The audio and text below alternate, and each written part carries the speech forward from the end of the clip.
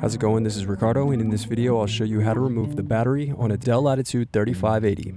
If you're looking for parts for this laptop, go to our website and use this coupon for a 5% off discount.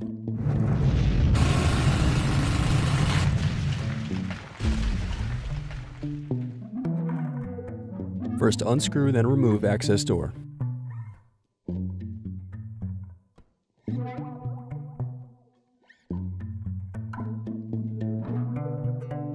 Now unscrew and disconnect battery.